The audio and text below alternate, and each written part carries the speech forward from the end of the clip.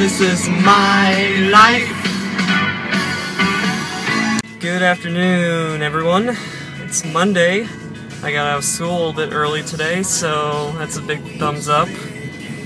Heading home right now to go wait for a package that UPS is going to drop off today, but I'm not sure if they are going to require a signature for it or not. That's why I'm trying to race home before they get there.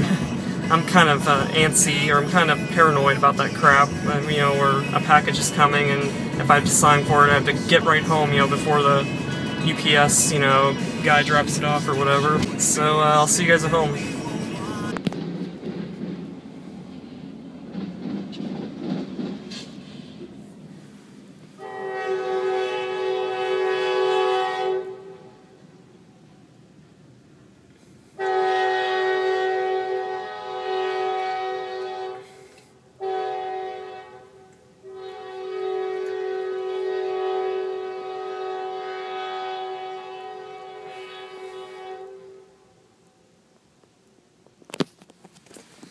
Okay, so apparently it was not UPS that was supposed to deliver the shirt today. I forgot they were supposed to hand it off to the USPS, United States Postal Service, and then they would deliver it in the mail, which the mail had already came before the Postal Service received the shirt from UPS, so I guess I gotta wait one more day until it gets here. God!